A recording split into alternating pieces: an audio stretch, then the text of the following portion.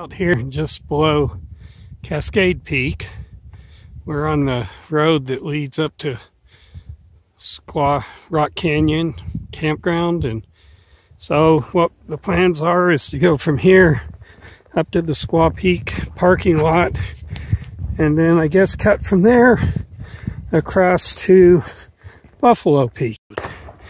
I think over there's the Squaw Peak Road, and down there's the Provo gun range, as you can probably guess. Crossing over into National Forest land. So, your land, my land, everybody's land. And there's Frodo.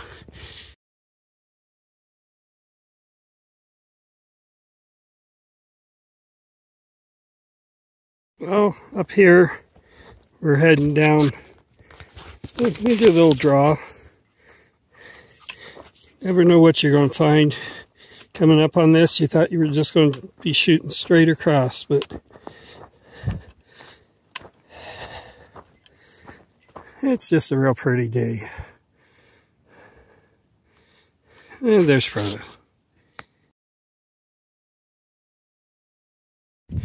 Doing a kind of bushwhacking. I think I'm following a deer trail. There's something faint up here. Something up there that's keeping Frodo interested. But we're going to just kind of walk along here.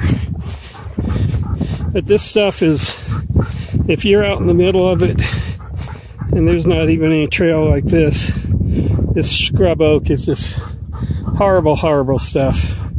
Very tough, very tenacious. Just wonderful stuff to walk through. And it burns with a real creosote type smoke. Your pots will come out just feeling like they've been coated with tar, which is kind of funny. But I've seen back in Missouri, they'd be burning oak back there, some really tough, dense stuff, and it just smelled like you were burning creosote. But there's Utah Valley. And that's, I don't know what it's called, Princess Peak. Been up there a few times. But this is just really beautiful. So, I don't know. See if I can get me in the picture. I'm not sure how much I'm showing up, but well, looks like the trail's changing on me again, so I'm going to put the camera away.